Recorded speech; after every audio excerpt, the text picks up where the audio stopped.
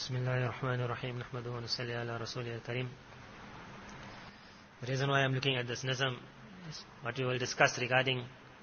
This is really a karguzari, a trip that Allah Tabarak Ta'ala afforded us an opportunity to visit for a few days.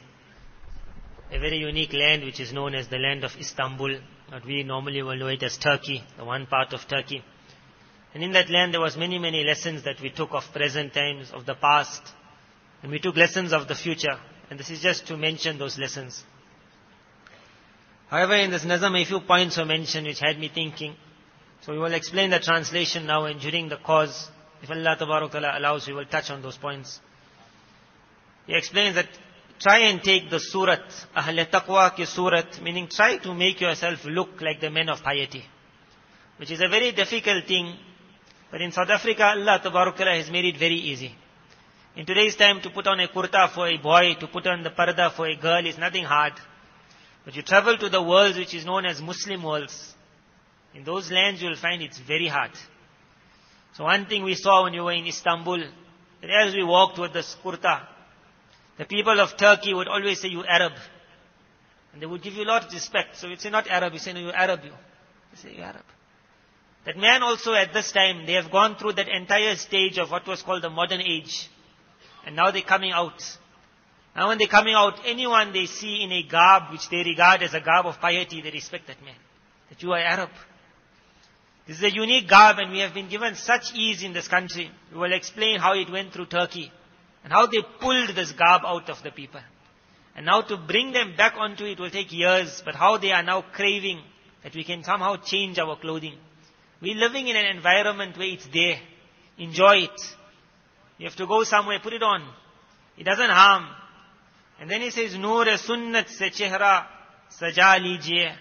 And why don't you adorn even your face with the sunnah of Rasulullah sallallahu alaihi wasallam? Meaning how he looked from the top to the bottom. How his Mubarak hair was, his Mubarak beard was, his Mubarak mustache was. Bring it all on your body. How his trouser was, how his shirt was. Rasulullah sallallahu alaihi wasallam's every detail. Shirt means what we call nowadays a kurta. There was some reason why a Sahabi radiallahu anh, Hassan radiallahu anh would say to his uncle, that I was young, I cannot remember exactly how Rasulullah sallallahu alaihi wasallam looked. Some Sahaba radiallahu anh, when you would ask them, they would say that we accepted Islam at a later stage. So we would feel so shy that for so many years we had fought against Rasulullah sallallahu alaihi wasallam. So when you would sit in his gathering, we would be too shy to look at him. So we would just look down. So they would say, I cannot really give you the full description because, and there were those who right at the beginning were with Nabi sallallahu alaihi wasallam, and even before Nubuwah. And some of them had such a mind that they were able to give detailed description of every part. They would explain how the nose was, the length of the nose, how it was bending, how it was long. They would explain the lips, the eyes. When you read that description, you will say that even a computer could not explain it to such detail. How the lines would meet here, how the eyebrows would come. What love. Then they would explain the clothing. Then they would explain the character. That entire thing was called sunnah. The inside, the outside. So it says from head to toe, if you can bring on that noor of sunnah, and again in this discussion we will have of Istanbul, you will see what is the reason that to try to keep onto the garb of piety.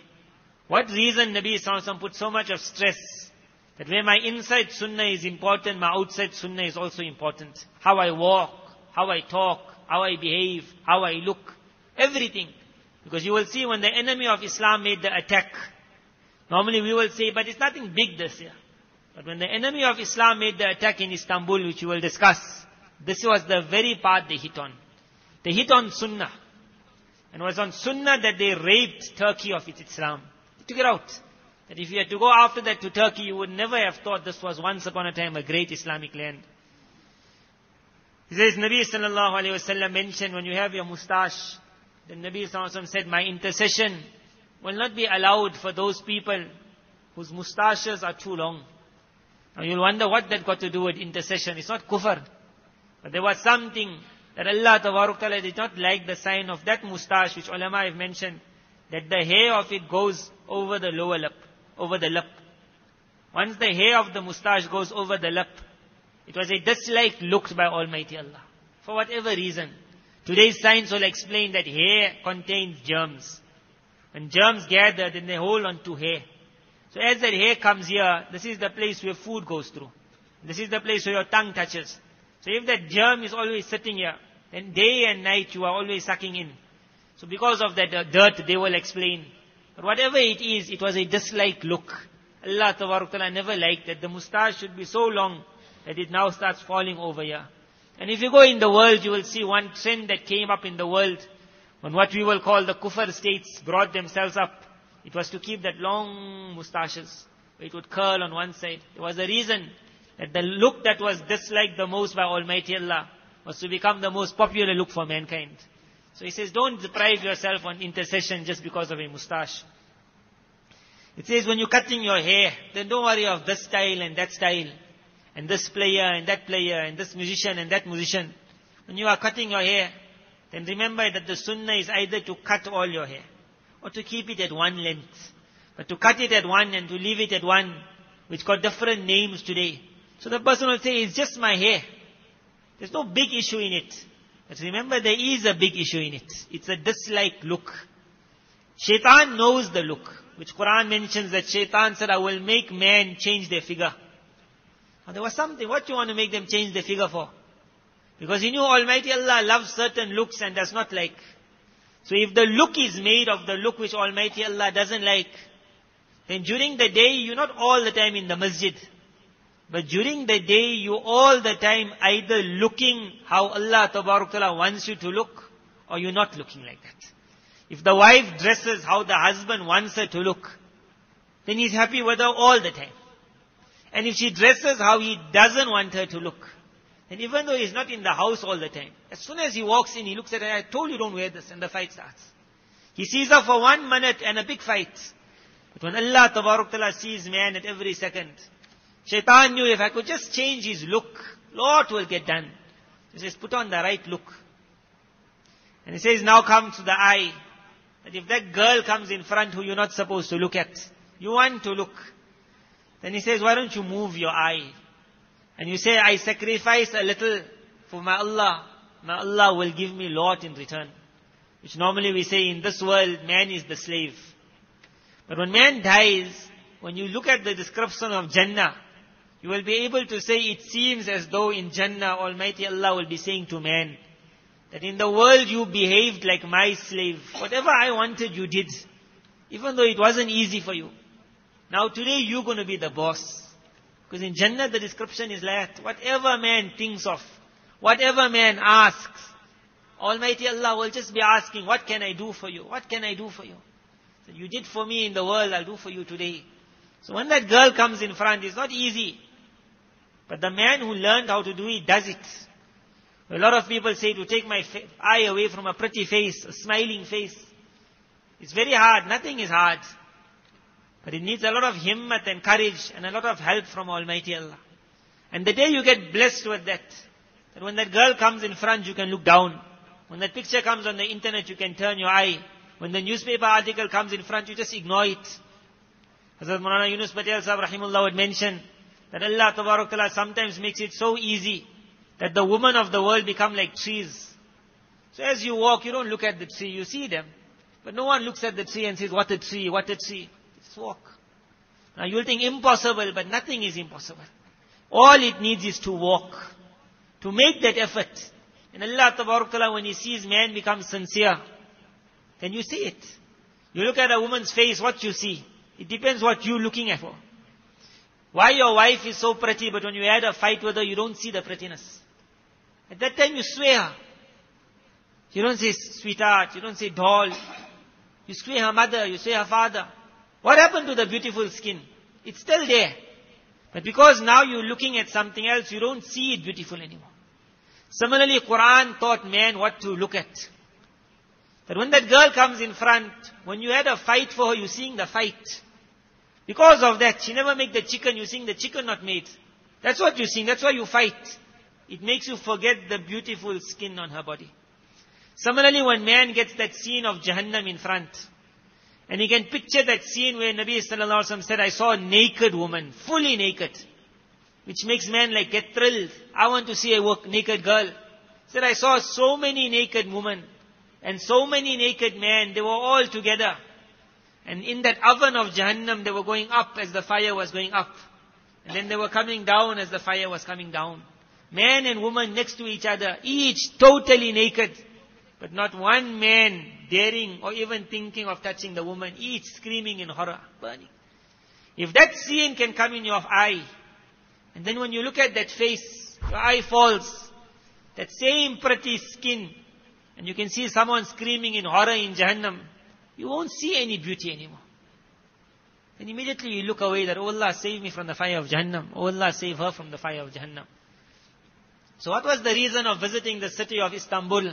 And may Allah Ta'ala make that we all go. We go to the Haramain. That is the first trip man must make. I had the chance, I sat by one person, so his son started saying to me, Allah Ta'ala made it, now they finally went for Umrah. But I met him a couple of years ago, I went to one town, so we're sitting, we're having supper, so his son saying, I went to this country, I went to this country, he gave me how many countries. His father's very wealthy. He counted out, and he said, Aqsa, I have already been 15 times. So I was like, Mubarak. But I'm wondering, he's not mentioning Makkah Mukarramah. Normally, you go Aqsa, you have to go 3 harams. Aqsa, he went 15 times, and the boy is only about 20 years old. So how much? I think every 3 times in the year they'll make their journey. So I asked him, what about Makkah Mukarramah? So he looked at his father like. So I never say anything. When his father went away, I said, you never went to Makkah? He said, no. What's there? I said, the Kaaba is there. He said, yeah, but what's there like? I know the Kaaba is there. What's there? Why? Because every country you go, there's something to see. You got your brochure, you go visit here, you'll go visit here. Even if you go to Aqsa, they say, we'll go see this place, you go see that place. Say, what's in Makkah? So I told him the Kaaba. He said, yeah, but what else? Yes. So then I told him, the day you go, you will understand what is in Makkah Mukarramah. So I told him, when your father is taking you next time for holiday, you tell him, I want to go Makkah. And Allah Ta'ala made it that recently when I went there, I asked, where is he gone for Umrah? After how many years, but when I got the news, I said that father for about 25, 30 years, from the time he became wealthy, he never visited Makkah Mukarramah. Never. Now his son finally took him. Then you understand that the call is only a divine call. Allah Ta'ala says, don't come, you don't go. That is the first land and it has its own history. But what we coming to a land of Islam. In the past it was known as Constantinople. It was named after a great Shaitani king whose name was Constantine, which you would have learnt about in school. This Constantine was a Satanist, he was a fire worshipper. He's what we call today Illuminati, Freemason, he was of that time. He and his mother were like the highest league. And then, when the world was being introduced to the religion of Nabi Isa alayhi salatu wasalam, and that Christianity was spreading in the world, there were 2 ways to stop the spread of Christianity. And that same 2 efforts they made to stop the spread of Islam today. One was the effort of what was called the Jew against the Christian. The Jew who was not accepting Nabi Isa alayhi salam, they were also working with shayateen, they were oppressing, they were opposing, they were harming, they were tormenting. But the whole world knows that how much you can do with punishment, you can do much more with love. And you will have to see it. An ustad who hits his child, he makes the child learn, but the child doesn't want to learn. Harder it is to teach with love, but the child then enjoys the learning. The results of love is always very fast afterwards. Because the person gives his life for you.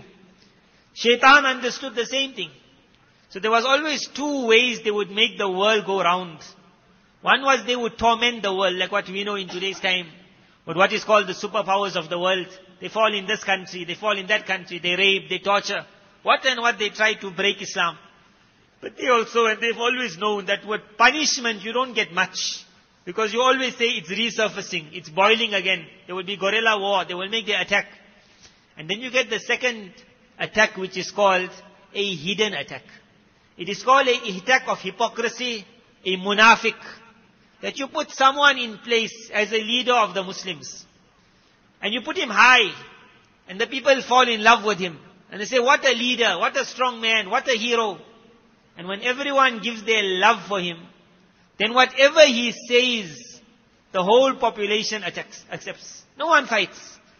And in love, you can make the whole world go wild.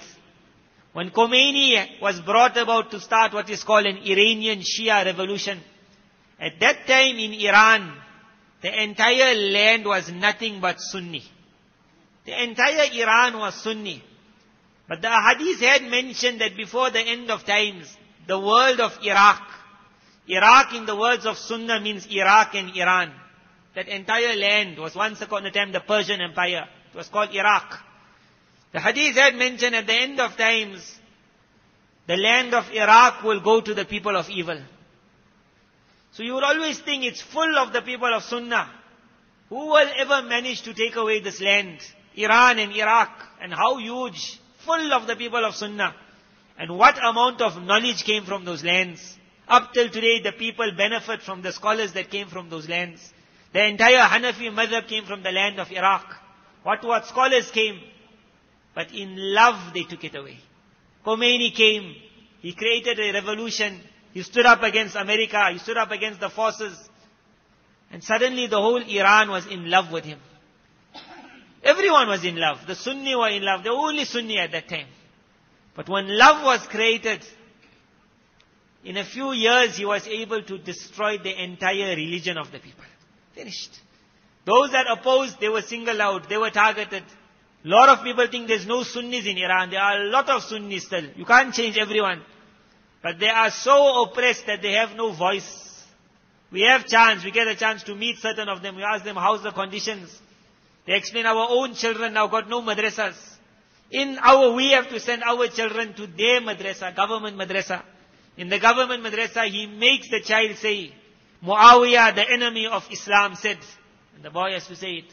It's put in the mind. Every young child must repeat. He says, but still, we are still there. So Khomeini came. Love. At that time, Constantine was a great Persian king. And the Shaitani world told him to destroy Christianity, we'll do it from within. So what he was told to do is suddenly convert to Christianity. It was going to be the first king. Example, if we have to say today, the King of England accepted Islam, everyone will be like wild. But the King of England got no power. At that time, the kings had power. His every statement was rule.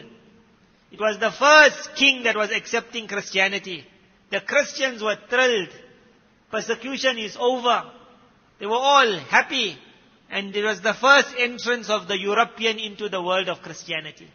He and his mother entered, Helena. And slowly, Paul was in the time of Nabi Isa alayhi salam, just after. He had written all his filth. But Paul needed Constantine to spread it in the entire world. Constantine would come years later. And he would take the religion of Paul as the religion of Isa alayhi salam. Whoever would oppose now was opposing the mighty European empire, the Roman Empire. So no one could oppose it. And today's Christianity was Constantine's Christianity. He was a Satanist of the highest order. This Constantine, as every leader wanted to build something, he built what is known as Constantinople. He made it his city, his empire, his class. And in Constantinople, the castle that he was going to put up for the world to remember him was what we today call the Hagia Sophia. And you can see what a Satanist he was. How he hated the men of Allah. That when he put it up, he died just before its completion. So the next emperor that came after, in a very short while, hardly anything was left, he put it up. When he finished, so when you will go to Istanbul, you will see, they will explain this and you'll wonder why. But this is how Satanists hate the men of Allah. When it was completed, and then they had all the thousands and millions gathering around, how many thousands you have. And then he said a statement. He said Solomon means Nabi Sulaiman alayhi salam. Because Nabi Sulaiman alayhi salam, the Jews, Satanists always hated him. They would call him a magician. They would call him an evil man. They would call him a man just who in love with women. Because he was a man who brought the jinn down. Who had them under. He was a man who put up a rule over the shayateen. And in the understanding of many, he was the one who had the Dajjal locked up and chained. So Sulaiman alayhi salam was always the worst. So this man said, Solomon, you think you put up Aqsa? In my words, this is my words. His words were, Solomon, we beat you. What he meant is that Nabi Sulaiman alayhi salam put up the mighty masjid of Aqsa. with the aid of the jinnat. It was unmatched in history, Sulaiman alayhi salam's masjid.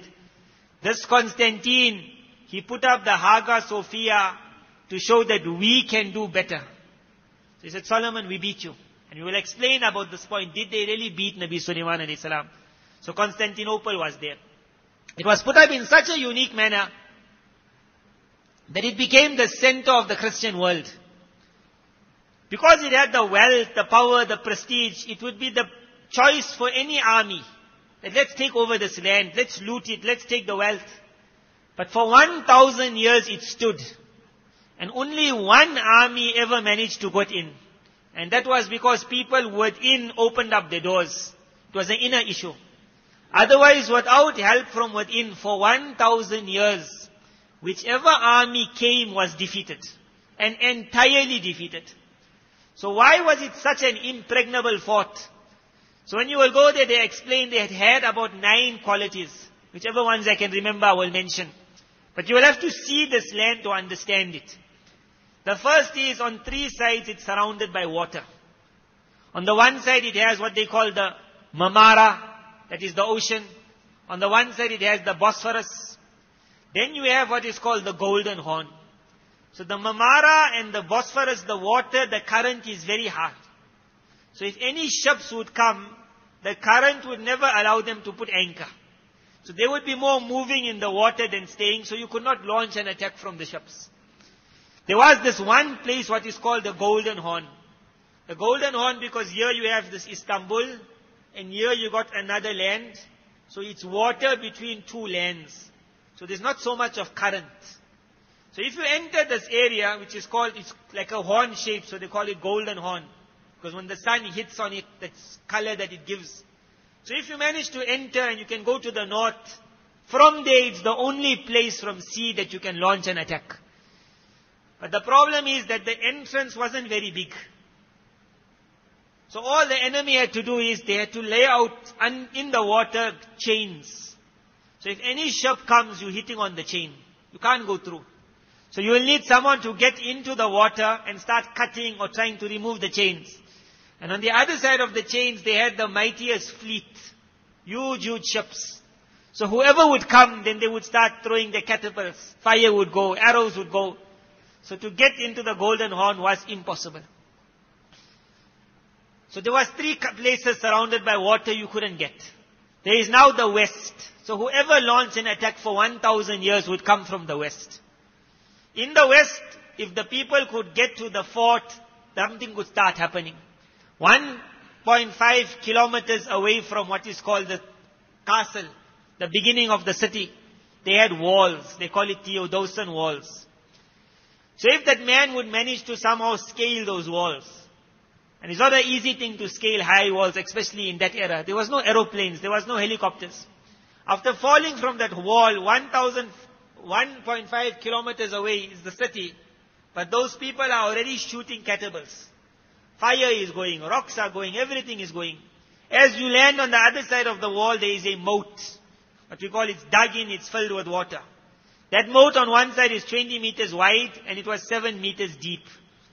So you somehow manage to get in. Either you're swimming, if it has water, or if it's empty, then you have to climb. Again here you are being hit with arrows. You are being hit with fireballs. You are being hit with rocks. So which man is ready to sacrifice his life to take a chance there? If you manage to get out of that, now you will run towards what is called the castle. At the castle you will find 2 walls. And every 75 meters is a tower where you have soldiers who are shooting at you. And you must understand the system of shooting arrows. It's not like how we thought I learned bow and arrow shooting, so one arrow flies. In the past when they would make war, it was a system where the army, you can picture 5,000, you can picture 10,000, picture 20,000. And sometimes you would have a line of 50,000 soldiers. They are told ready, everyone will pull his arrow. Then they would say, shoot. On that sentence, shoot, you would have 50,000 arrows flying at the same time. You can understand it's not one arrow. The chance of missing is hardly. The enemy obviously would be covered completely. Arrows are hitting. Fire is coming on top, so they put their shields. They are firing. And they say, shoot again, another 50,000 arrows. This side they shoot, that side they shoot. The whole sky is filled with arrows. So that man who's trying to climb that wall now, you can understand how many arrows is coming because he got no support from behind. The first wall is 9 meters, the second wall is 12 meters. You have to get past another 2 walls. If you manage to get in, now you landed, but you're all alone. Because the army is still outside. How you are going to manage to fight? So very hard. The only way to break the people of Constantinople was to lay a siege. That we don't attack. We just surround the city, and after a while you have to get tired. You can't come out. You have to give up. But Constantinople could last sieges for 5 years. And in 5 years, they had the support of the entire Christian world. So once the news would come and enemy has landed, the ships would start being sent from all over Europe. So they would be coming. So that enemy knows, I got a little while to get finished, I have to go. So you lay your siege. But you're laying, nothing's happening. Why nothing is happening? They had farms in Constantinople. So much of food they had that could last through the sieges for years. So what else they needed? They needed water. So water was coming from out. But if the enemy managed to cut the water supply, up till today, you will go, they will show you there's something called a cistern. It's like a huge tower which would gather water during the water season. And it would be so cold underground that it becomes ice. So it's nothing but ice. Thousands and thousands and thousands of liters of ice. And if ever a siege had to be laid, then from the cistern they would start melting the ice. And that water would last them for years and years. An underground system of water. The only one issue is how do your dirt go out? You are going to go toilet, you are going to have stool, you are going to have dirt. So they had their outlets going into the ocean. So there was no need for worrying of dirt. You put it there, no enemy can close those outlets going into the ocean. It was a unique system. Years and years, 1,000 years they managed. Whichever enemy came, they lost so many soldiers that they said, we're not coming again. And like that it carried on. Now Islam comes. Nabi sallallahu alayhi wasallam sitting with Sahaba radiallahu anhum. He says, do you all know of that one land which is by water? That word by water, everyone knew. It was the land of Constantinople. They all knew it. It was a land surrounded by water. What a land. So it was a time where Islam was just rising. Already Nabi sallallahu alayhi wasallam had told them, you will take the Persian Empire. That left them shocked. He told them, you will take the Roman Empire. That left them shocked. He told them, the land of Constantinople, لَتَفْتَحُنَّ الْقُسْطَنْتِنِيَّةِ. He said, I'm telling you, you will take that land. 1,000 years, no army ever took it. He said, you will take it. وَلَنِعْمَ الْأَمِيرُ أَمِيرُهَا. He said, what a wonderful Amir that will be. وَلَنِعْمَ الْجَيْشُ ذَلِكَ الْجَيْشُ. And what a wonderful army. Now you will understand the value of this word. Look how short that word is. It was 3 sentences. You will definitely take Constantinople, 1 sentence. Second, how wonderful Amir. Third sentence, what a wonderful army. Finished. When we went to Istanbul, we understood the value of these 3 sentences.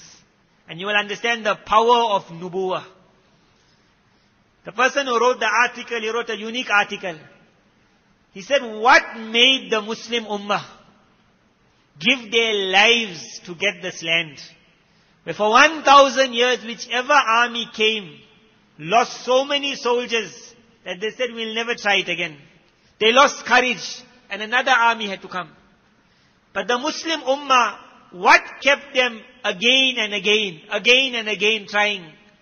So he says it was yaqeen on the words of Rasulullah sallallahu alaihi wasallam. That when the Messenger of Allah said it's going to happen, it had to one day happen. So he said, doesn't happen, we'll try again. Doesn't happen, we'll try again. Doesn't happen, we'll try again. And he says the second is that every soldier and every Amir that came in Islam, he had that hope that if it could be me that Rasulullah sallallahu alaihi wasallam spoke about, when he said, what a wonderful Amir. So every Khalifa who came, a Muhaddis would come to him, and he would say, narrate to me the hadith of Constantinople. And when he would say, وَلَنِعْمَ الْأَمِيرُ أَمِيرُهَا, and the Amir would cry, and he would say, get the armies ready. How do you get the army ready? He would say to the army, وَلَنِعْمَ الْجَيْشُ ذَلِكَ الْجَيْشُ. What a wonderful army that will be. An army will get ready. Hazrat Muawiyah radiallahu anh, in the 58th year after Hijri, the army is ready. They are masters of the water. the army goes out. Nabi sallallahu alayhi wasallam already indicated the first army won't get it. So he said the first army that will attack Constantinople, maghfurul lahum, that Allah has forgiven all their sins. And why he said it? It was going to be such a loss for the Muslim ummah in that battle, that if they had to come back, they would have been so sad that we never saw such losses, that they would have said it wasn't worth it. But when they came back defeated, every one of them smiled, that my Nabi told maghfurul lahum, that you are forgiven. Why it was the biggest loss? They say during the time when Sham was being conquered, some evil person, it could have been shaitan, it could have been a secret agent of shaitan, someone reached the land of Constantinople. Up till today no one knows who. And he told them, I'm giving you all an ingredient. You use this ingredient to keep away whatever force tried to take over this land. Up till today they call it Greek fire. Whether it still exists, most likely it finished that ingredient. What was Greek fire? It was the only ingredient in that era which when made, it would create fire. And the fire would move through the waters. In water it would burn. The world had never seen something. And they write there, in Istanbul it's written, the ingredient of this is still a secret. Nobody knows how it's made. They had it and they used it. So when the Muslim army came in the era of Muawiyah radiallahu anh, his son was in charge of the army attacking from land. Somebody else was in charge of the army by ship. They reached the Golden Horn. They're fighting with the enemy on the other side. Arrows are flying, arrows are flying. Suddenly Greek fire goes through the waters. Fire is going, which nobody knew that fire can burn underwater. Suddenly someone is screaming, the boats are on fire. When your boat is on fire and you are deep in the ocean, you can understand how many deaths occurred. So many that finally Muawiyah radiallahu anh said, come back. Bring the armies back.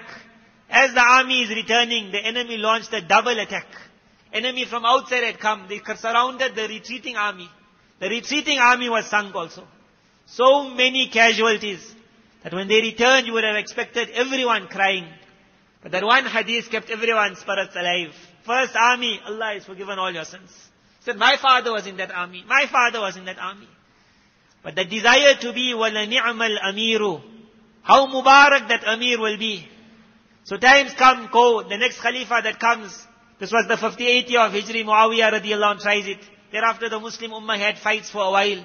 When things now became stable again, the Khalifa is finding that things are stable in the Muslim world. A muhaddis comes in front, he says, narrate to me the hadith of Constantinople. He narrates it, he says, get the army ready. 40 years later, 98th year of Hijri, another army will go out. Another army, effort is made again. During that time, many other battles. In the 165 year, Harun al-Rashid sends his army. They were on the verge of taking it. They were making inroads. The enemy understood Constantinople is going. So they send a message to Harun al-Rashid, let's make a truce. That we stay on our lands, you stay on your lands. Islam spreads in that side, the Christian world. The Muslims and the Christians made a truce at that time and it lasted for years and years. So Constantinople now has kept one side. Until then came the Ottoman Empire, which when we were born or we grew up, it was like the end of the Khilafat. For the newer generation, we never even saw the Khilafat. The older at least knew there was something. Go to Istanbul for this purpose. That I'll visit that Topkapi and I'll just see certain things and understand what it was when the Muslim had a Khilafat. What a power they were. One rule, the whole Muslim world, everyone listening. It's something. Because we never saw it. To have the whole Muslim world on one command. When Nabi Sallallahu Alaihi Wasallam said Khilafah. And it's something about a Khilafah. And to make dua that may Allah Tabarak Ta'ala restore it. Nabi Sallallahu Alaihi Wasallam spoke about. He said, a time will come when my Khilafah will be destroyed. The Sahaba got shocked. No Khilafah. How will Islam run? Because all the kitabs, when you study in madrasa, whatever you do, it can only be applied if you got a Muslim government ruling. Otherwise you can't get it. But you can't understand. Sahaba was shocked.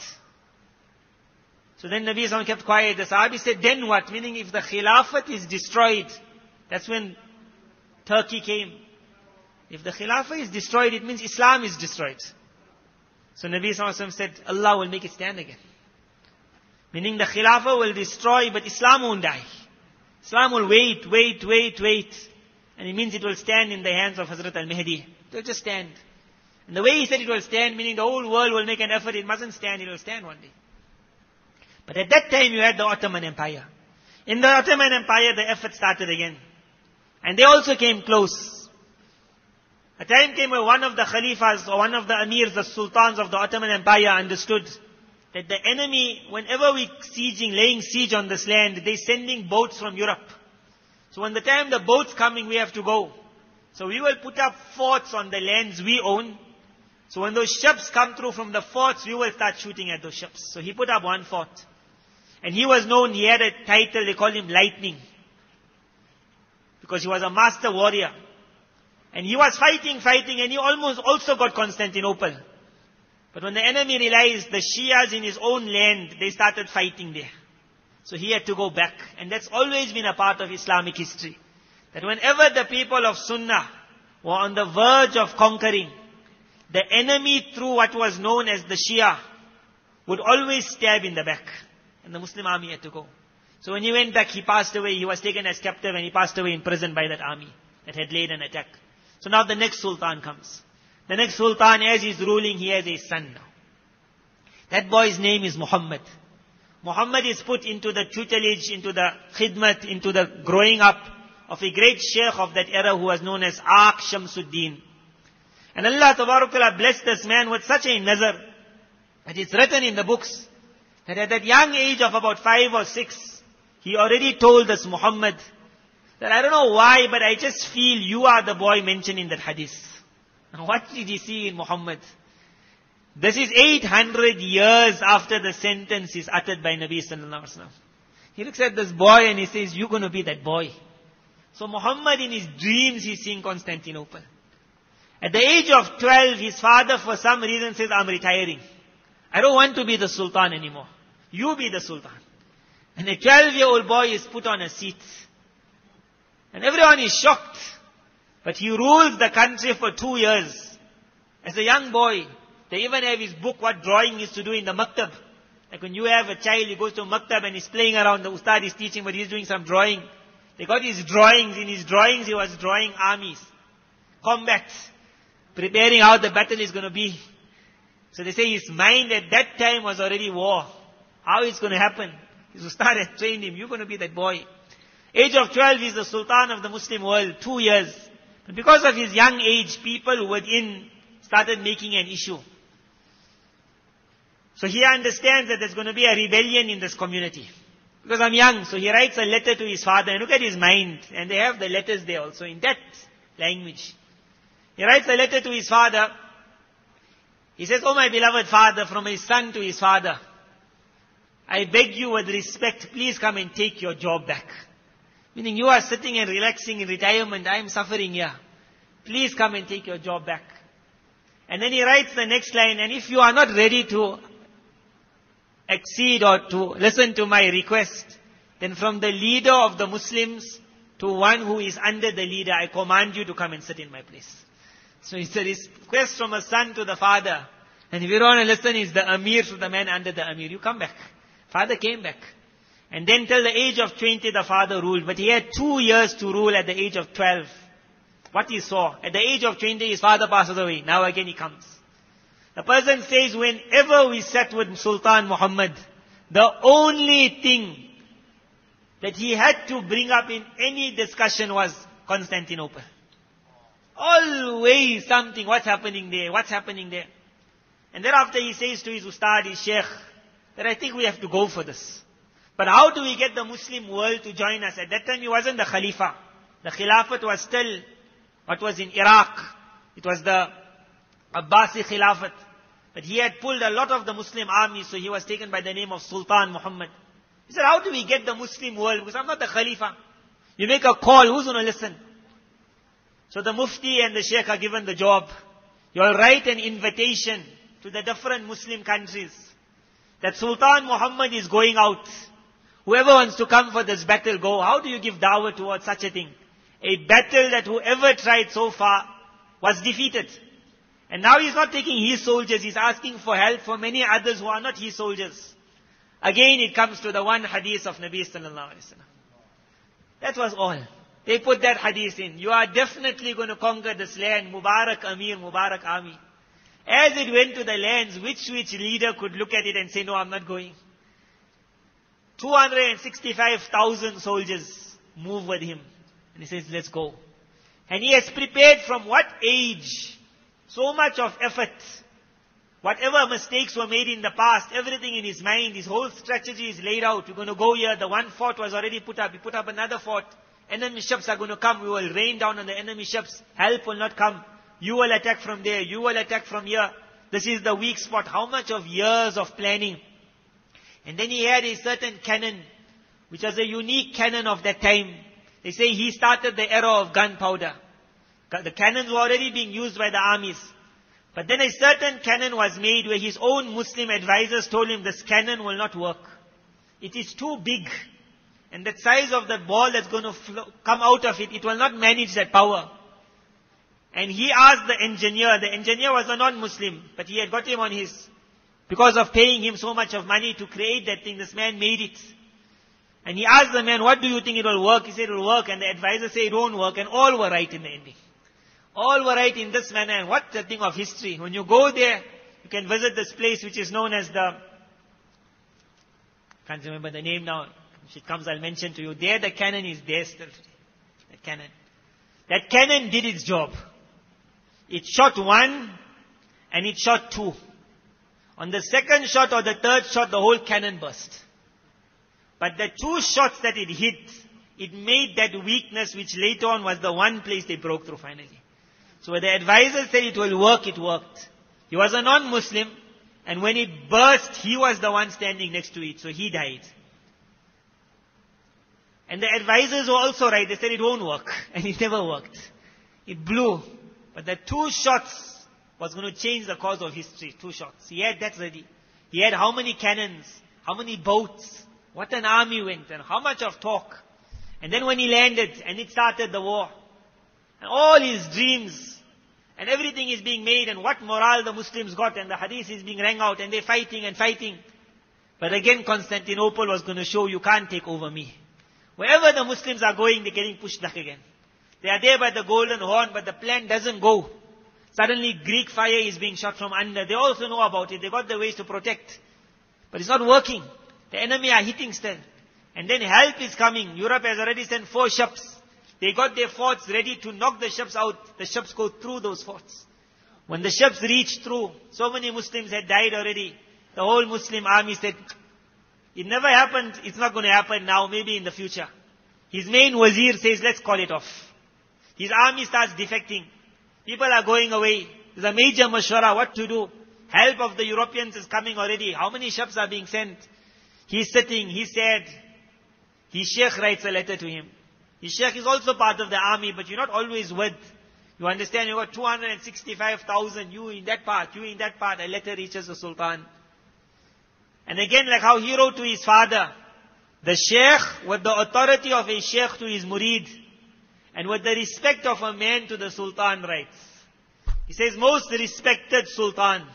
So he started with respect. And then with the authority of a sheikh, he wrote very harsh words. The harsh words, they never translate the whole letter, but when you read it, you can understand how harsh it was. But the crux of the letter was that when Nabi sallallahu alaihi wasallam said, one day an army is going to get the land, it has to happen. If it's not going to be you, it will be somebody else. Don't be a coward and give up. So he looks at that letter and then he starts crying. Nabi sallallahu alaihi wasallam said, a time will come when my ummah will reach Constantinople. And they will find the waters are holding them back. That's what was happening. Then they will suddenly find the waters will dry up for them. And then they will go over land. And they will enter into. The whole ummah, whoever read this hadith, thought that maybe one day a miracle will come, the army will reach, the water will change like how it changed for Musa alayhi salam. So they waited for that, one day it's going to happen. That night he's crying. Allah Ta'ala puts a thought in his mind. It's such a weird, absurd thought that he doesn't even tell his soldiers what I want to do. Because the wazir will laugh, ministers will laugh. He says, start cutting down trees. They are all cutting trees. They don't know why. Logs are being brought down. Timber is made. He says, lay it out. And then he calls his ministers and he says, you see the ships? He points 70 smaller ships. He says, if I take rollers, like wheels, rollers, they already had rollers to push houses so that they could get in the house and try and climb over the walls. He said, as our houses move on rollers, do you think a ship can move on rollers? So the man said, if it's flat ground, no problem. But where you want to move it? He says, you see there where the chains are, closing the entrance to the Golden Horn. After that, land is there. But that land is mountains. 3 miles of mountains. He says, if we can manage to get our ships on those mountains, up, down, up, down, up, down, 3 miles, we'll pass all of this on that side, and then we'll enter the waters. So the minister will look and say, how many months it will take? 70 ships. So I got 1 night. Let's do it. 1 night.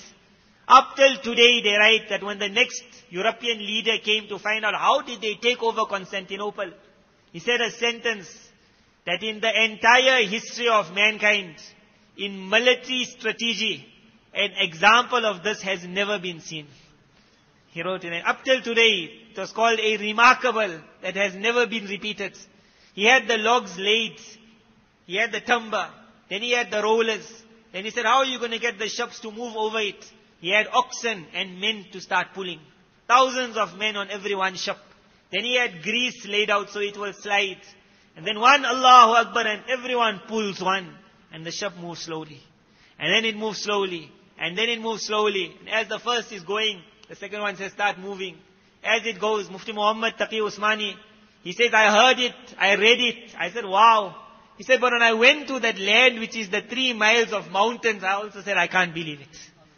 You cannot take it, but he did it in 1 night. Enemy from far could see lights going up and down. You think there's some caravans moving. The next morning they found that the ships are coming down. And to come down also is not that the ship can go sliding. The same difficulty of going up is the difficulty of going down. Because now you got that same soldiers and oxen pulling it backwards. Because if it slides, the whole ship is gone. You say, Allahu Akbar, and you leave a little bit, and it moves. Then you stop. Now you're holding it. Then you move. Then you stop. Then you move. And 70 ships land in the water. And then I thought that the war was finished. The war only started then. But it was the first time in Constantinople history that the people of Constantinople had to worry about that side. They had to worry about that side also. They had to divide. Now the thing started. Now the attacks are being made. Now the cannons are shooting. Now everything is happening. But again, the people of Constantinople, what morale. 1,000 years, they put up a statue, they say, Virgin Mary, when she overlooks the city, we will never be defeated. They are firing, the Muslims are attacking, this army tries, that army tries. And again the time comes where the Muslims say, we're not getting through. Although we reached here, and help is on its way, it's on the brink. And then Sultan Muhammad, again his minister says that the leader of Constantinople says, let's make a truce. I'll allow you to go out unharmed. And he asked the people, what you say? Let's go, let's give up, let's give up, let's give up. And then he walks in his army, and amazing, he walks in his army. And as he walks in his army, he says that Nabi sallallahu alayhi wasallam said, what a Mubarak army will be the army who takes over. He says, oh my soldiers, I think you all are that army. They say, as he said that, they just started crying. So he says, tomorrow, who is ready to give their lives? That if a hole has to appear at any wall, then you don't give the enemy the chance to put up that wall, you go. But it means you know I'm going to die. Because whatever they shoot will hit me. And he said like about 100 soldiers came front. It's a tariq, a history which when you see it, you get shocked. That how that army then went the next day. And how they ran for those openings. And the enemy are shooting arrows. But here you got a man who's ready to take the arrows. One place you are in Istanbul. When you are in the tram, moving around in that bus and in the tram, they'll always tell you stopping at Ulubati, Ulubati. So Ulubati Hassan was that man who told, I'll take the flag. And I will make sure it reaches where it has to reach. So when you go to this, what is called panorama, that's the word I was looking for. They have put it up where the conquest took place, panorama. At the panorama, they will have like a small, where you see one man with a flag there. And in his body, there must be about 50 to 60 arrows.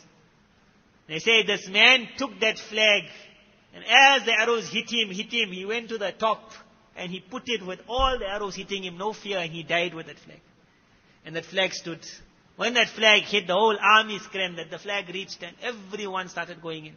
And then there was a unique tariq after that, how they changed, how he entered, how the Europeans were so worried now. After 1 month of effort, what they were going to do, and Sultan Muhammad came. As he entered with his people behind, everyone's head was down. And he made an announcement. He said the bayan will be later on, the lecture will be later on. But I can tell you all one thing, everyone's life has been spared. No one will be attacked. He said people were crying. He gave that lecture, everyone was laughing. Everyone was happy.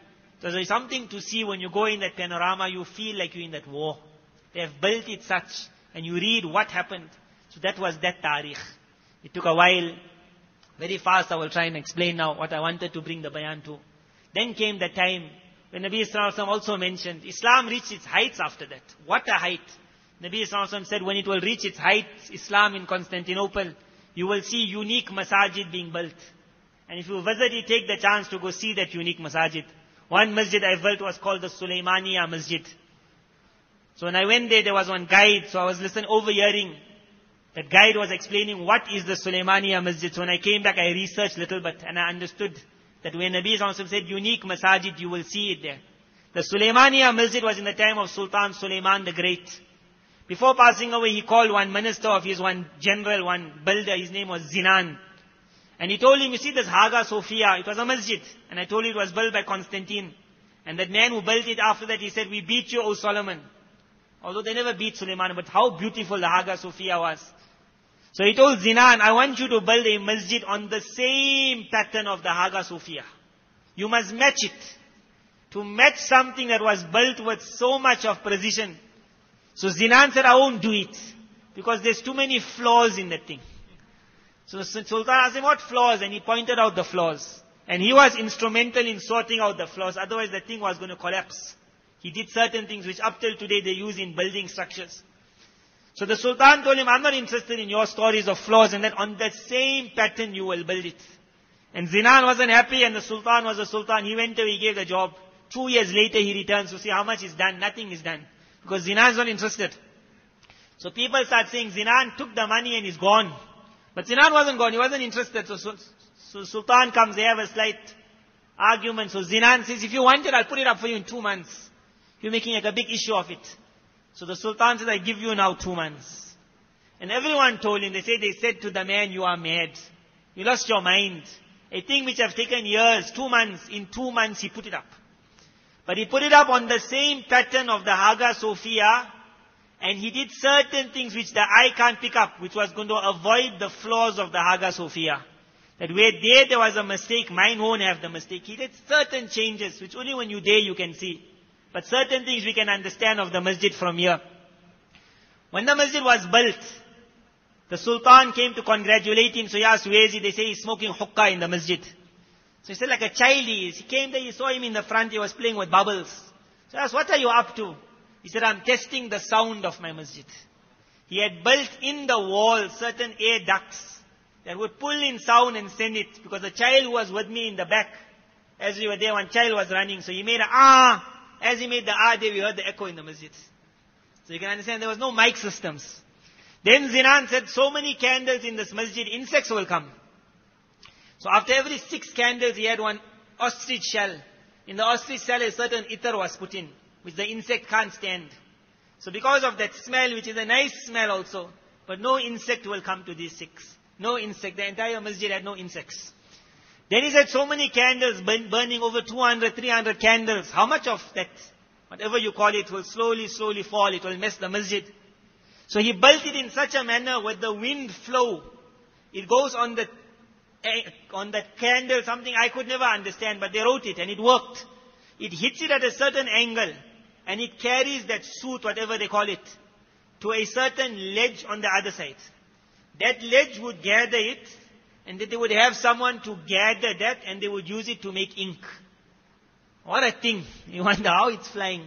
But the most amazing thing of Zinan's building which I saw, they said in 1950, certain places of Zinan's Masjid, Sulaimaniya Masjid, what is called a locking brick. They felt that it's coming out of place. So the locking brick must be holding up a certain section, so you had to do some repairs there. So people went up and they removed that and they saw some letter was written. But it was written in the old, how many years ago? 500 years ago language. So they stopped the construction to get someone to translate that. The translation was that salams to whoever's reading my message from Zinan to you. If you are reading this message, it means my locking brick has come out of place. Please don't do your own thing, follow my instructions. They said as they started in the masjid, wherever they found a problem, they found Zinan's letter. And they have used that letter to keep that thing in its exact position. What a man. But how the hadith said, what masjid they will put up. Azan will go down. So Azan can carry on, inshallah. We'll just, by 1:30, inshallah, we will stand for salah. By 1:30 we will stand for salah, right? So then came the time which was the saddest time in Islam. It was the era of Mustafa Kamal. We mentioned that how they brought him into picture. The allied forces that attacked, the whole Muslim Khilafat was being destroyed. The people of Turkey thought my independence is going away. Suddenly Mustafa Kamal, he fights against the British. He fights the allied forces. He starts winning. So he becomes known as Atatürk, meaning the founder of Turkey, the saver of independence. They put him on the chair next to the Khalifa. After a while he's stronger than the Khalifa, all in love. The people of Turkey grew up in the love of this man. One man I met from Turkey, he said, to us Mustafa Kamal was like God. He said, it's only today we realize that he made us like monkeys. He said, we grew up in his love. How much we have the love of Rasulullah sallallahu alaihi wasallam. The love of Mustafa Kamal was part of Turkey culture. In the park you go, you see Mustafa Kamal statue like this, that the child must come and sit on it. But now times are changing, no child was now sitting. Now they understand this man was a shaitan. But in love, how he changed them. So very fast I will go through to take lesson of history. When he came into power, he got everyone's confidence. He changed certain things, which is no big things, which were very big things. The first thing he said, you must dress modern. And he had ulama to give the fatwa behind it. That there's no need of a sunnah dress. You dress modern because the world is modern. Your sattar is covered. So you dress modern. So they passed a law to dress like the fanatics of the past. Meaning the old people who almost brought Turkey down is not permissible. So whoever had the kurta was now taken as a terrorist. So people had to remove the kurta. So it was modern dress. You took it out of the man, how you take it out of the woman? So how you take out a scarf from a woman and a trouser from a woman who never showed her legs to the world? To take out a scarf might be easier. To take out a trouser from a woman who got modesty. So he made a law that every young girl must go to school. And in school they said there has to be a uniform. In the uniform was the skirt. So because a girl was so small, 4 years, 5 years, 6 years, what difference it makes? But the next generation, if you go in Turkey today, no one knows how to wear trouser. They took out the trouser. So he made a modern girl. That was clothing. He attacked the clothing. So remember, if you got a chance to wear this garb, hold on to it. Thereafter he made a law that you can't say the word Allah. And it's something to think about. He gave a translation, you can only use this word, you can't use Allah. For what reason? When I saw that, I thought about the word God. That no one knows what his word meant.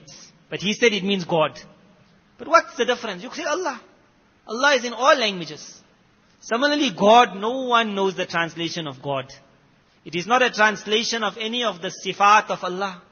Rahman, Rahim, Al-Malik, Al-Quddus. You can use any of them, the sifat of Allah.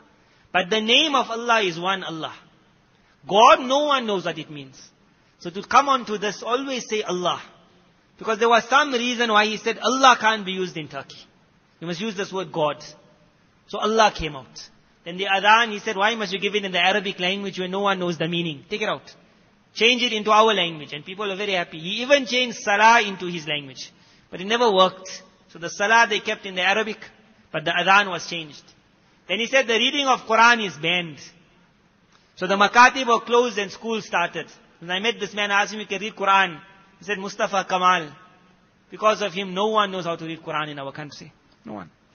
Take it out. But one generation, he only had 10 years of rule. 10 to 15 years. 10 years when the time when he was, but he could do what he wanted. In 10 years, he raped the entire Turkey. 70,000 masajid. Every masjid's imam was removed and a government man was put in. So from the mimbar, we will control the mind of Turkey. And where 70,000 it reached, I think the number is 70,000, not one masjid was allowed after that. The law was no more masjids in this country. So he stopped it. The point I wanted to mention was when I reached there to Turkey, I knew a Mustafa Kamal, I knew modern Turkey, I knew what Islam happened, so I was sad also. And the one thing that he knew is from the masjid, Noor spreads.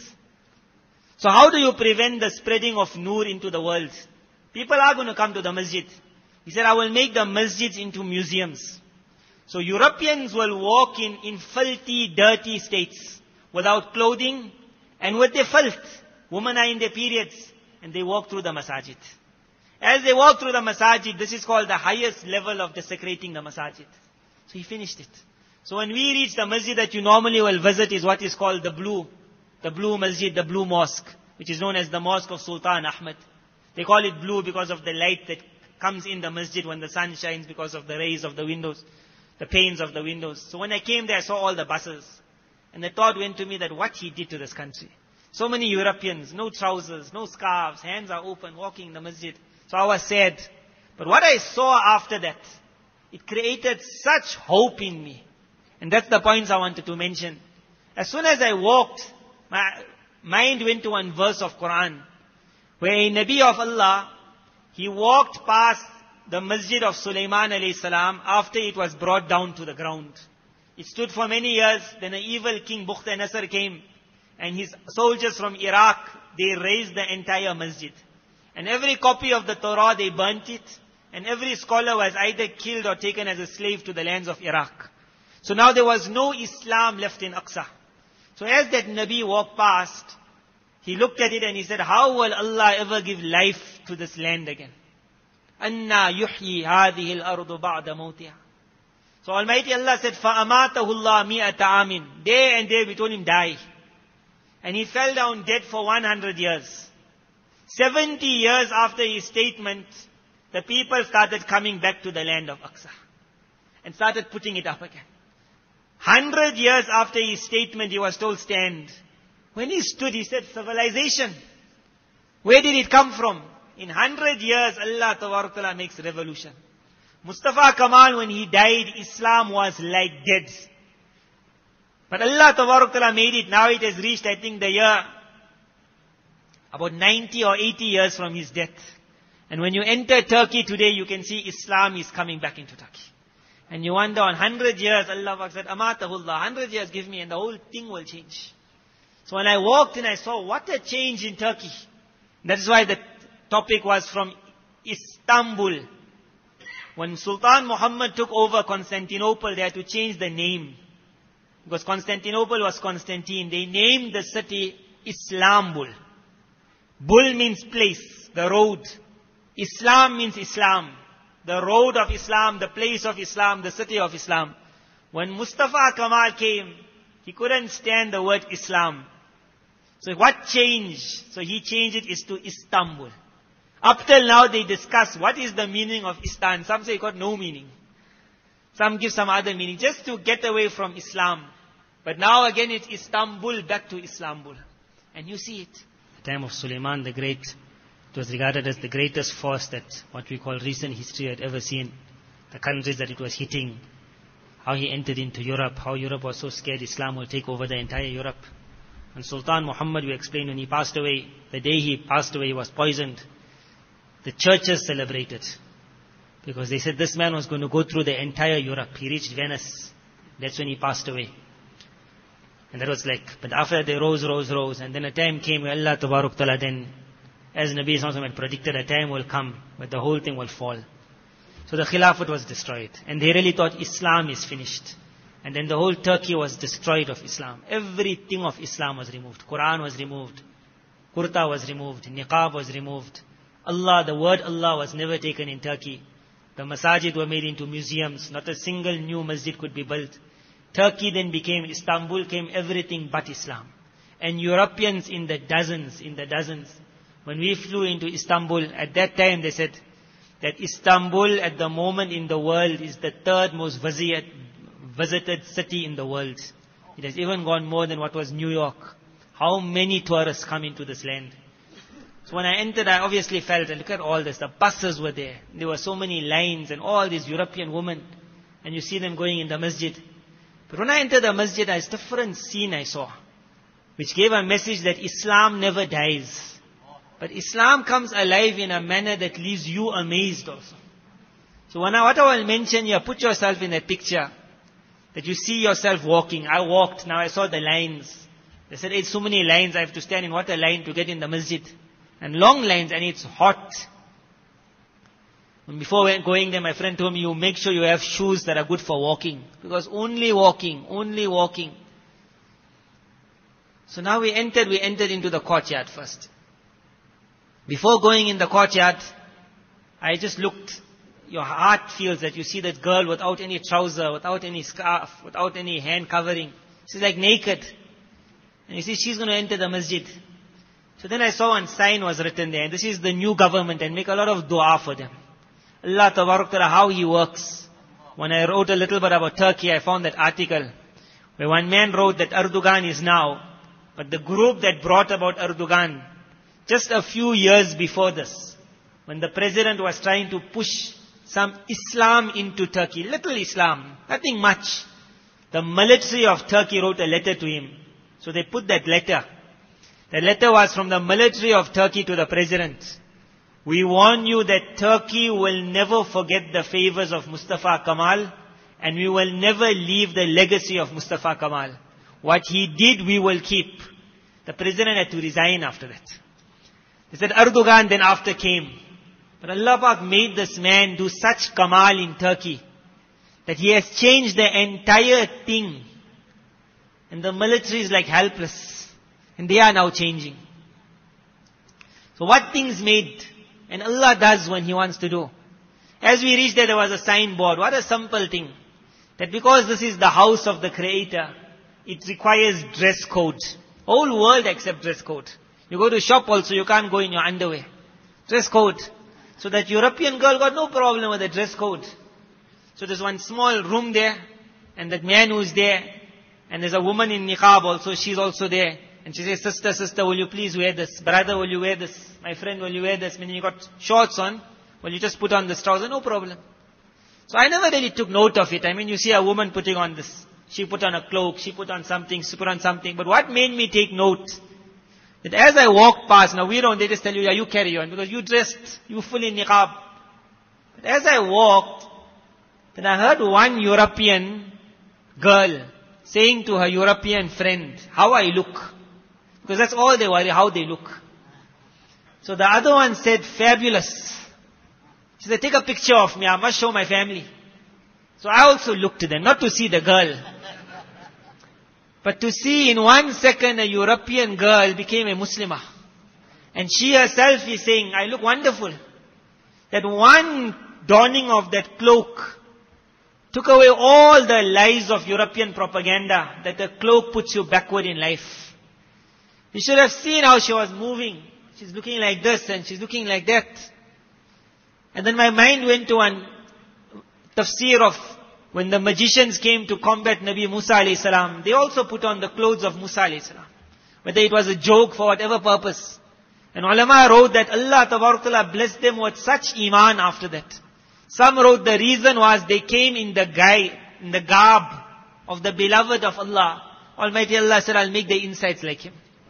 Whatever it was, but when you see those Europeans putting on that niqab, not niqab, they'll call it niqab, he says burqa. But her hand is covered and her legs are covered. So when I looked at that, I said, wow, that the very Mustafa Kemal who took out the trousers from the woman of Turkey, in his own plan, Almighty Allah put the trouser on the girl of Europe. His plan. He brought her into the masjid, where she would have found Islamic clothes in Europe. He brought her here to cover her legs. In that hot summer, she never covers legs. And when she covered it, she said, wow, I look fantastic.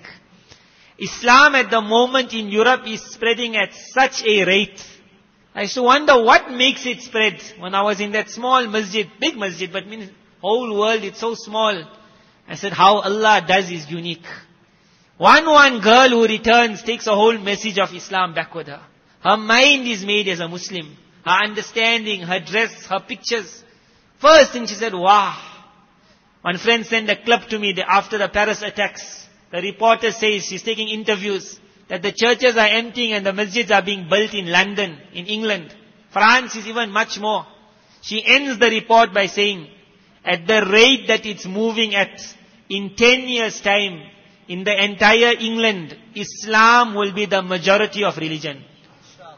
Imagine, meaning Christian got this number, this one got that number, this one. In religion, said Islam will be the highest if it moves on this rate. The rate is going faster. And this is England, France, and that is beyond. You wonder how, but as I told you, how many planes are coming into Istanbul? Daily you're getting thousands of tourists. Each tourist is putting on that cloak. She walks in the masjid. Now we entered the courtyard. Courtyard is huge, there's a lot of things to see. For us it's pictures, frames, we know it all, you don't bother. But because of that first thing, that day I started taking a lot of note of things. So the first frame that I went past, and the man who did it, may Allah reward him, what a mind. He gave such a dawat of Islam without saying one word. The first frame is a frame of what is called the tree of the world. Meaning Nabi Adam alayhi salam, Adam is on top. Who were the children of Adam, the main ones? Which Nabi came, which Nabi came, which Nabi? The highlight of it is what is called Yaqub alayhi salam, because Bani Israel. And everything with the English name there. And Bani Israel, and then who are the children? And then here you got Isa alayhi salam, and here you got his mother Mary. What's mentioned of Mary in the Quran? What's mentioned of Isa alayhi salam in the Quran? Where they came from Ishaq. But Ishaq's brother is Ismail.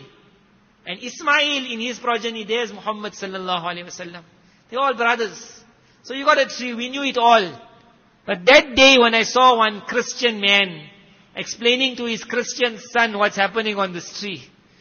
Because you have to explain. I said, amazing, he's giving dawah to his son. Whole world said this is the deen of Muhammad, religion of Muhammad. Who's Muhammad? Evil Muhammad, no one knows. He's saying here, Abraham, the father of all the faiths. Here's Moses here. Here's Jesus. Hey, Jesus is in the Quran. Here's Jesus. Amazing, you see that man taking a snap. Who is going to show that snap to of that whole thing, that whole paper? My phone never have the ability to get that thing, but he's got it. Who is going to show dawat? We went on to the next one. For me it was no big thing, but that day it was a major thing. The next frame was the frame of the Kaaba. And the Kaaba has its unique dawat itself. But with those who see the Kaaba real, a picture just makes you say, Subhanallah, that's all. But when you see a non-Muslim looking at a picture of a Kaaba, you will understand what a magnet the picture itself got. So already it was written there, Abraham. He saw Abraham on the previous frame. Father of all the messengers. And now here is written that the Kaaba is not built by Muhammad. He says the first house built for the worship of the Lord was the one put up by Abraham. That's the verse of Quran. And then you got the Kaaba with that how many millions in sajda. To see that non-Muslims snapping that thing. Snapping that. What a sight. That the whole Kaaba went in his heart. And then as you move now, that man who put up those frames, as though he's like touching the pulse of the world, where the world says that women are oppressed in Islam. So he writes the final sermon of the messenger, or the final messenger. Look after your woman, the rights of woman. Look after your salah, the rights of woman. You got that. And then because of war and terrorism, so he doesn't write Islam says no to terrorism. He got nothing like that. He says in the messenger of the Almighty said that if you ever have to go out in battle, do not cut the trees. Do not harm the old. Do not harm the young. Do not touch the woman. The person who reads that wonders now. All the blowing ups, all the bombs. He never said anything. He put one hadith. And all that story went. And then like that there were a couple of frames. But to see those people reading those frames, one by one. See the lines and just reading. And at the ending now they have this room there. If you got any questions of Islam, he even wrote it. If you're an atheist or you're a Christian, you're a Jew, you're an atheist, you're this. No matter who you are, if you got any questions of Islam, feel free to ask. And many masjids now have it there. And when I walked past, I saw that you had that man sitting there, that man sitting there. The man I saw, he doesn't even look like man. Forget like a Muslim. With what long hair going on his body. But he was there sitting on the couch waiting to ask questions on Islam. You wonder who and where Allah is going to bring into Islam. So after that day, now we enter the masjid. That was the courtyard. During the salah time, masjid is not allowed for tourists except Muslims. But immediately after salah, you now allowed. So you see the whole crowd waiting. And they enter. Never in their life, Someone told them, one day you'll be dying to enter the masjid. He said, never. That day you see it. Because you're waiting. You never have to pay a ticket also. It's the only thing in Istanbul, it's free. So it's part of the tour. You'll go here. So you have to go and it's hot outside. So it's the day that they wait to enter. And when they enter, now they have at the back a place, they can't go further than that place. So the masjid doesn't get that desecrated with non-Muslims. They're at the back. At the back now, namaz just finished. So you definitely got someone performing his sunnah salah there. You have women at the back in the salah. For us, we just go past the woman and we move. But then we see these tourists, because they're more closer to the woman, the men are more in front. So they are looking at that woman who's in sajda. And he's taking a snap of that. Because that sajda has amazed him also. Now that posture which we grew up with, where your hands are like this and you're going in ruku. And if you see a man here taking a picture of a woman in sajda, you think you're mad or what? But for the non-Muslim, that picture is his dawah to Islam. That what a movement. And she goes in sajda. And that woman is in sajda and he's just looking. Just see, they're silent. They're just looking. You don't know what's going in their mind. Now after the salah, amazing, Turkey was robbed of Quran. The new government, no one knows Quran in Turkey. So the new government made it after every salah in this blue masjid, what they call blue mosque, and many other masajid most likely. After every salah, the muazzin reads one ruku. Beautiful Quran. Now you can think if he's reading one ruku after every salah, in every day he's finishing quarter para. They're getting more Quran khatams than we ever make. So after the salah, where we're ready to jump out, because our normal habit is after salah gone, people sit. And so much of respect, although they got no deen, they never had it. When the adhan goes, you will see they quiet, as though it's haram to talk during adhan. So the one boy said something in front of me, so a South African boy, he said something to his father. The Turkey man just looked at him with eyes, that you dare talk when the adhan goes. That respect. So after salah, with that same respect, they sit. And you see that whole majma just sitting. And the muazzin starts reading Quran. One ruku. They also enjoying the Quran. But the Quran, who's listening to it at the back is all those Europeans. They also just standing and listening. One ruku of Quran, they get that dawat also. They've taken their snaps, they're taking off the qari, reading Quran. But when they leave, what an impression they leave with, who knows? That when they go out, Islam is spreading in the world. Each one of them, just from that one visit of Sultan Ahmad Masjid. When he comes out with a completely different understanding of Islam. The cloak was unique, the covering was unique, the Kaaba was unique, Salah was unique, Quran was unique.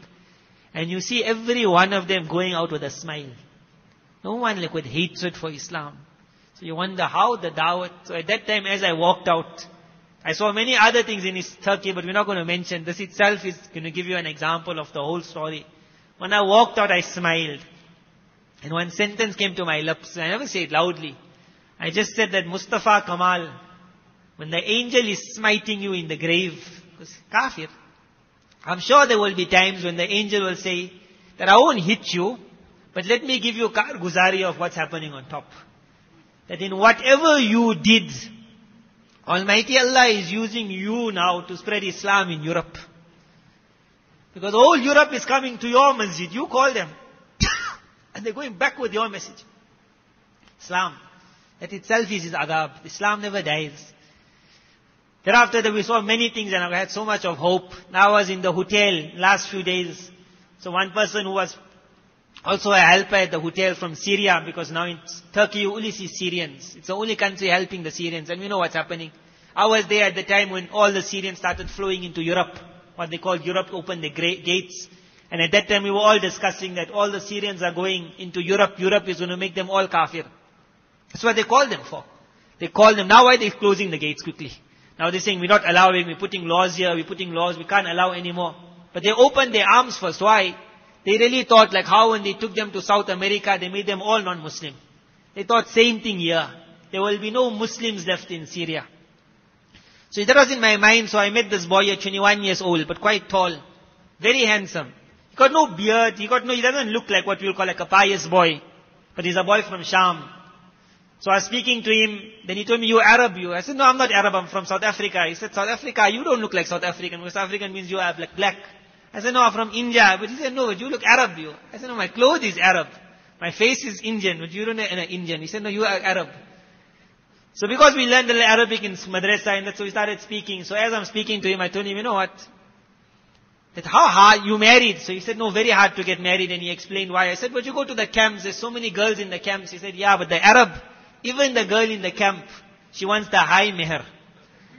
High meher. Even in the camp, she either no husband or high meher. They won't give. So I said, then how you manage without a wife? Because look at this country.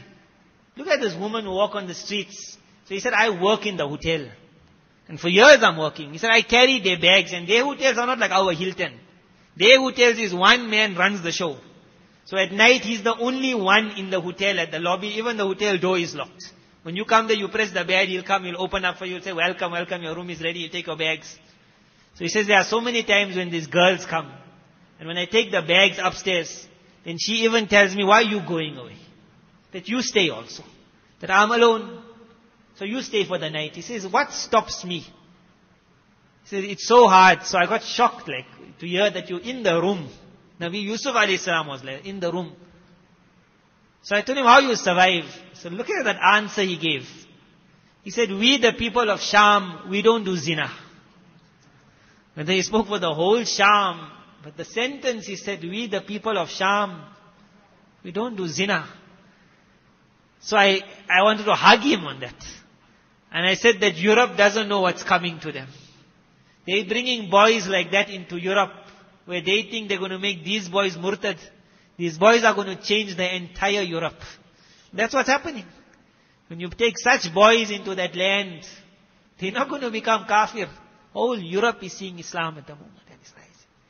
So as I met him, then I thought when Hazrat Mehdi comes, Isa alayhi salam comes, after the wars, we know the whole European world will accept Islam.